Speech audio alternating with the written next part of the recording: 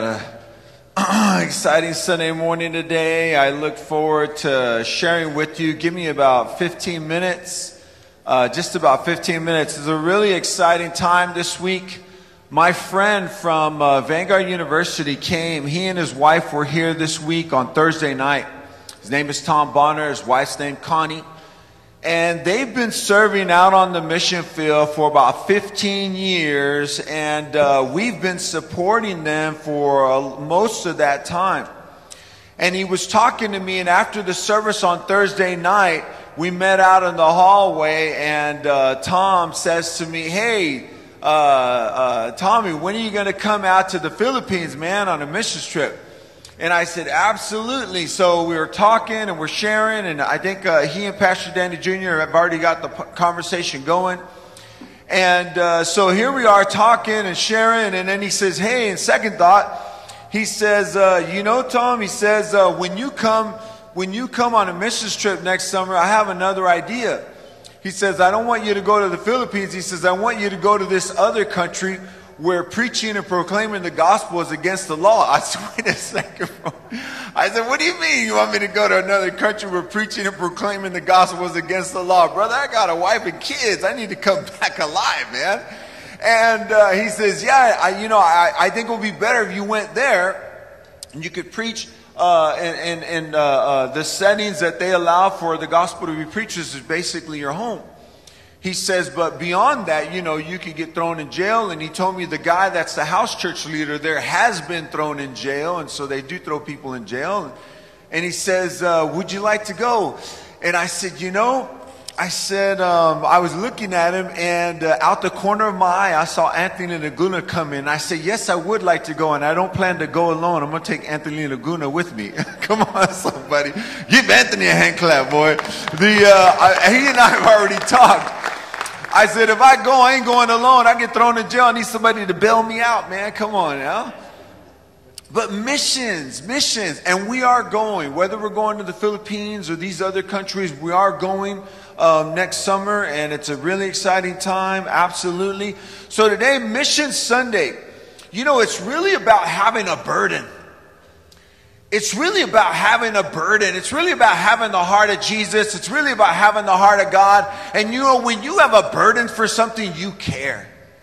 When you have a burden for something, you care. You do something about it. You don't allow it to stay as it is. You jump in there, you get your hands dirty, you get your feet wet, and you get busy. It's about realizing that there is something that we can all do to disciple the nations, to influence the cause of Christ around the world. That's what I love about the missions team in Japan. And this morning I was watching a video that they posted yesterday about the service, and they went live on Facebook, and you could see our people from TC participating, Pastor Danny Jr. preaching. And so it's really exciting. There is something that we can all do to influence the cause of Christ, people for the cause of Christ, even nations for the cause of Christ, cities for the cause of Christ. There is something that we can all do. It was exciting last week on Sunday morning to see Sister Rubia and her husband from El Salvador, and the ministry in El Salvador and church planting in El Salvador. And you know what's interesting? Her husband spoke to me right after the service. Sister Rubia received the Hermano Pablo Award for evangelism and missions outreach around the world. And her husband tells me, hey, Brother Tommy, he says, I really felt like God changed my heart and turned my heart to my wife and her ministry and the call that God had for her. And he says, honestly, my wife is like that David and Goliath story. Here's this huge task, this huge challenge. And here was my wife going with nothing else but the Word of God and the love of God for God's people. And she obeyed God. And he said, as a husband, I supported her in that. I encouraged her in that. And I decided that if this is what God's called her to do, God's called us to do this as a family. And my heart got in line with her heart. And I have been behind her the whole way. This is something that we do together. It was exciting to hear from her husband on what God is doing. Missions is also a part of what we do here. It's at the heart of our church. It's at the heart of our church. If you notice what we're doing in Okinawa and El Salvador and many other countries, also what we're doing here locally. You know, it was exciting. We had this Love Santa Ana event, and we did all that painting and tree fixing or tree planting and fixing fences and painting the center in Santa Anita Park area right here off of First and New Hope. Is it First and New Hope or First and Harbor? First and Figueroa, or right down the street, Santa Anita Park. And really close by. So there we are doing all that, and then Pastor Lee has a conversation with a community organizer there, and Pastor Lee tells us about this conversation. And the conversation goes something like this. Basically, the organizer there, the community worker there, was really amazed by everything that was happening. All the people that were being mobilized, money and resources and helping hands, literally like helping hands, like paintbrushes, right? And long stem extensions and up on ladders. And Josiah and I were there up on ladders together and doing all this stuff. So it was really exciting. But the individual had mentioned to Pastor Lee how grateful he was, how thankful he was that people would come out to Santa Anita Park, a place that had been forgotten, a place that many have never been to, have never seen, and most folks just drive by on a daily. It's kind of tucked away there at the end of a street. You don't even know. It's kind of hidden.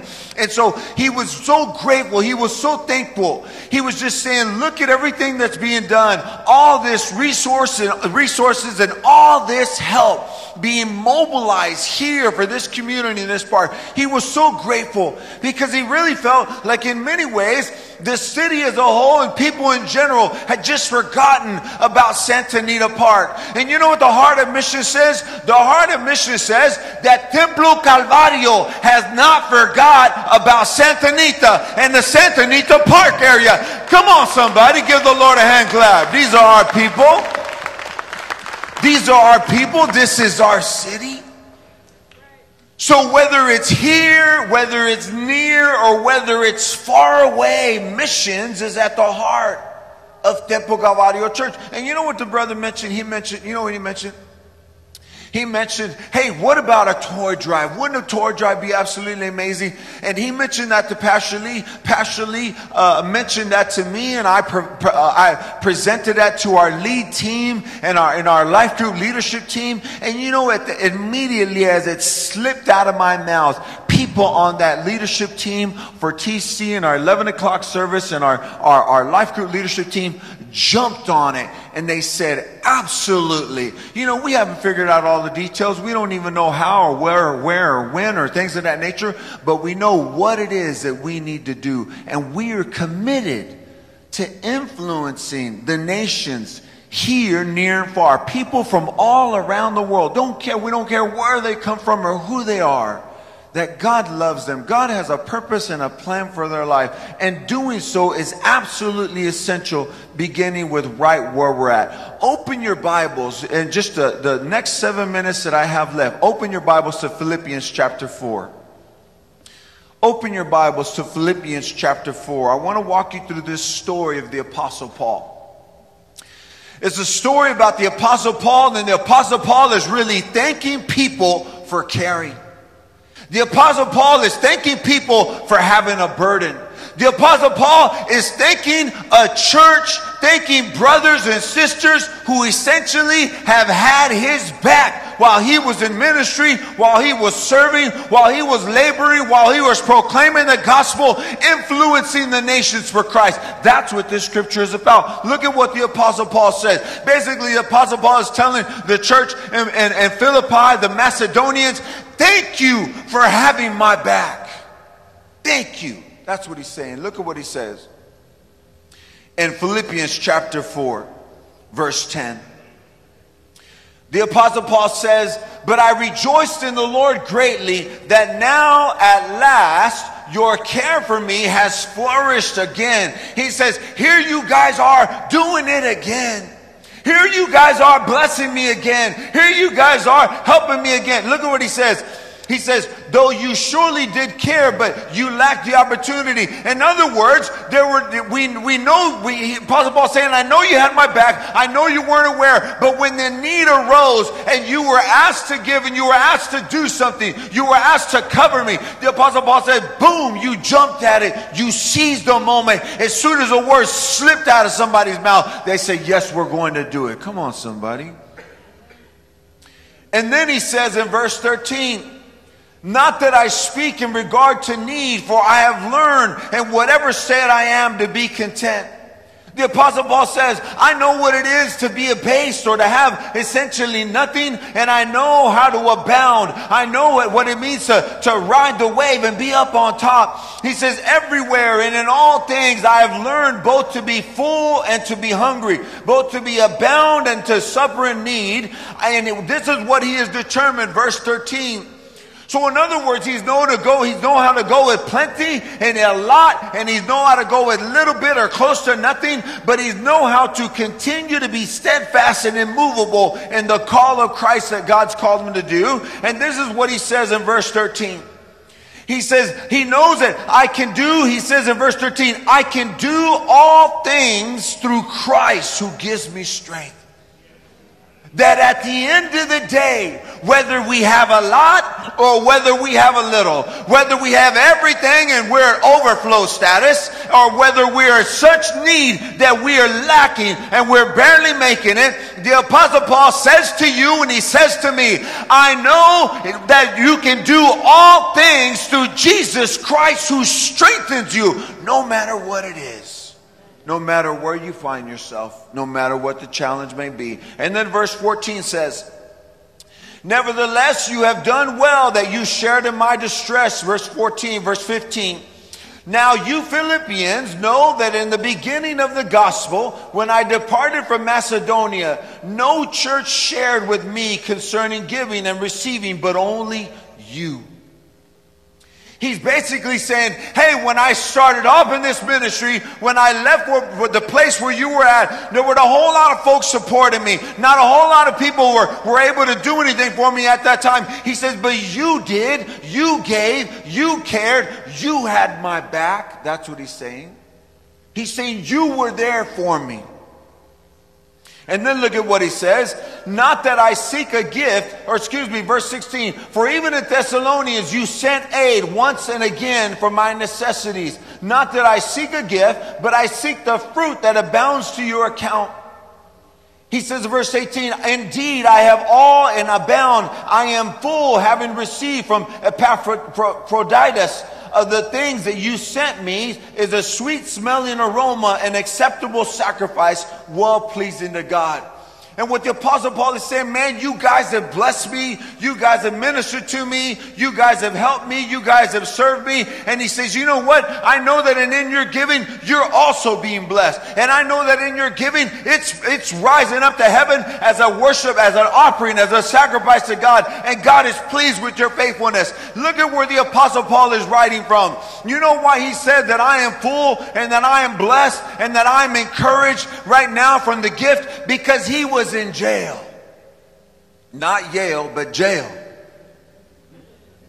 My grandmother told a couple people, my tios and tias, when I was at Yale University, that I was in jail, and they all freaked out, boy. They said, not Tommy, he was the good one. She says, sí, así ahí anda en jail, estudiando. Hey, the Apostle Paul was in jail. He was incapable of helping himself. Listen to what I'm saying. Listen to what I'm saying.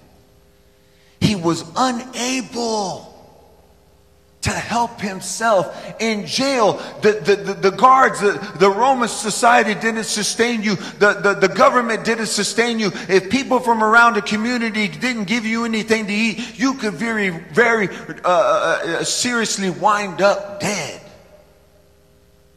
So the Apostle Paul is saying, look, I'm unable to make it. I'm unable to do what I'm supposed to do. I'm unable to survive on my own. I needed your help, and you were there, and you have refreshed me. And it's from jail that the Apostle Paul continues to proclaim the gospel of Jesus Christ. And he has been refreshed by the church. Let me wrap it up here because we have something really important to do. Look at what he says. Verse 19. And he promises something here. He says,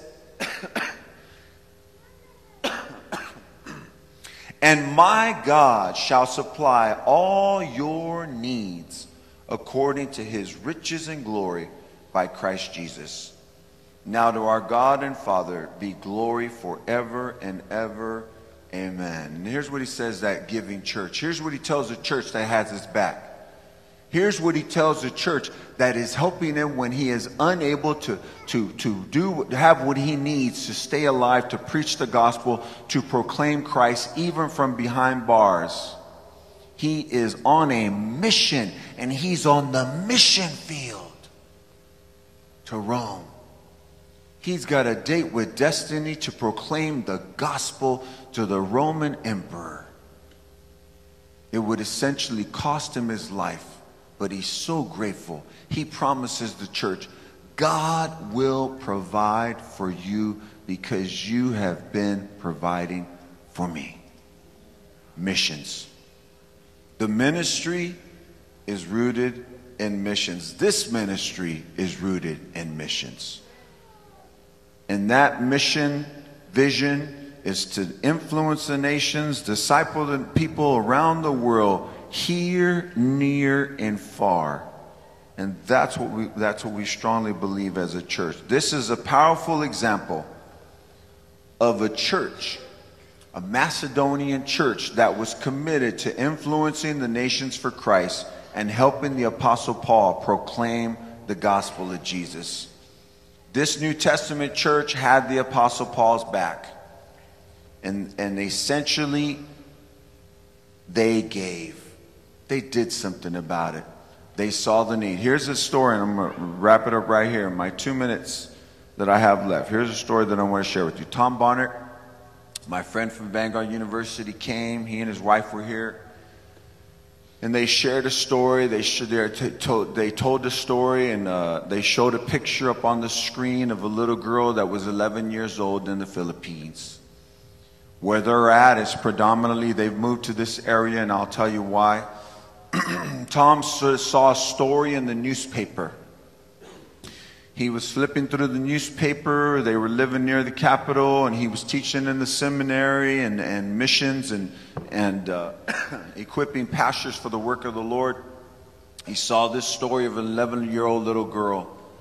And as he read the story said that this 11-year-old little girl really took her own life out of hope, out of the hopelessness and out of desperation. She wanted to go back to school. She dreamt of going back to school. She really saw, going back to school is just absolutely necessary and essential for getting out of poverty and rising out of poverty and having a future and having some possibility of making it. But at 11 years old, her dad told her, there's no money. We don't have the $2 to pay for you to go to school. We don't have the $2 to pay for you to go back to school, so you're not going to be able to go. And time again, there was never the $2 that they were needed, and they live in this little shack in this little hut, and so there's no $2. And finally, this 11-year-old little girl, out of hopelessness, did the unthinkable. And here Tom he was sitting, he was reading that paper, and Tom says that essentially something struck his heart. He had a burden. He knew he needed to do something. He knew this wasn't right. We cannot stand by, watch, and allow this to happen. And so what did he do? He closed his newspaper. He bought a ticket. He went down to the south part of the Philippines to find that family. And when he found that family, he proclaimed Christ to the family, and he went to that school, and he knew he needed to do something, so he adopted that school. And to date, he's adopted about 80 kids to go to school. And you want to know what is so amazing, so wonderful? This church is rooted in missions. And I told that to Tom when he came. I said, hey bro, I said, this church is hardcore about missions, right? He says, yeah, I know that. I said, I'm serious, bro. This church is the real deal, brother. We don't play. It's like we take it to the street because we care. And we never forget where we came from, where we were when God found us. And we do things, we do something about it. He says, I know, man, I believe you, Tom. You guys have been supporting me all this time. Tom shared that story. He broke out a little bracelet. And he said, hey, if you help me, with these kids, please buy one of these bracelets.